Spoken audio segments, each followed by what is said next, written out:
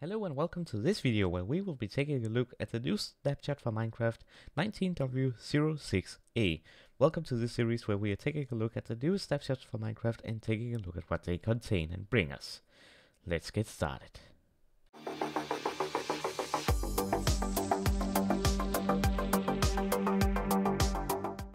Alright, so we are going to be looking at the first thing that they have added in the snapshot, which is that they added a loading bar to Minecraft when it starts, and that is really cool. Now I have no idea how this is going to look on the video right now. You're going to see a black screen right now, and hopefully you will see this. Yes, that right there, that is beautiful. I love it. And then this fade, I really love that. That is a very cool addition. Really cool, very awesome, very much appreciated. Alright, so now that we are in the world, we're going to be taking a look at the rest of the stuff in this snapshot. So the first thing is some technical stuff, and I'm going to read it from the wiki right now. New optional tag for block items to force a block state. This does not affect item model, and it is formatted as the thing that I'm showing on the screen right now, because that is kind of difficult to put into Minecraft chat that says hello. So yeah, there we go.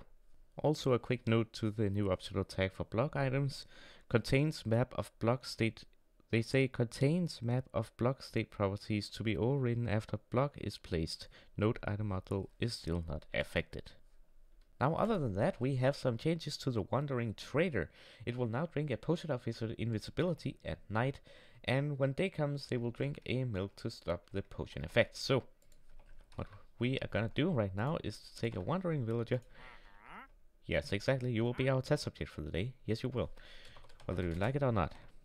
Set night. Cool, so you are still able to slightly see him because of the particles, but otherwise you will not know that he is actually there. So if we then set it to day again. Cool. Magic. Alright, so after that, this snapshot is actually really small. There's only a few other changes that we will be taking a look at.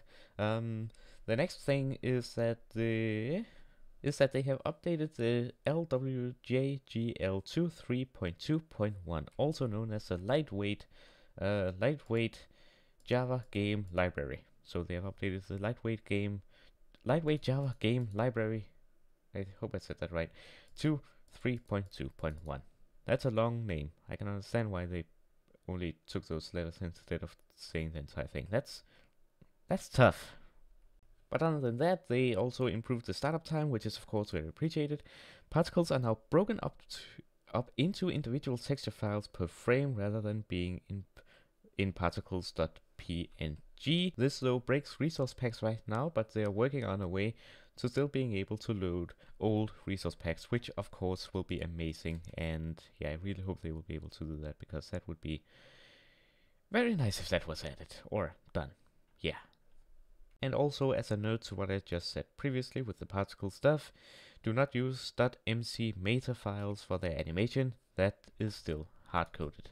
But other than that, we have 7 issues fixed from the released versions before 1.14, and then we have 22 issues fixed from the 1.14 development versions, and 4 issues fixed from the previous development version.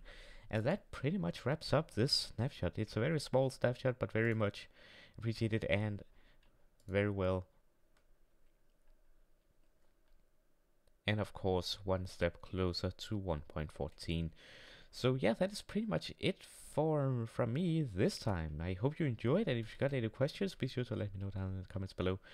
But yeah, that's that for this video. Hope you enjoyed, and have a nice day. Remember to leave a like, subscribe if you're new to the channel, and enable notifications so you won't miss out on videos or streams. Feel free to join my Discord server, link down below, and also follow me on Twitter, link down below as well. Anyways, hope you enjoyed, and have a wonderful day.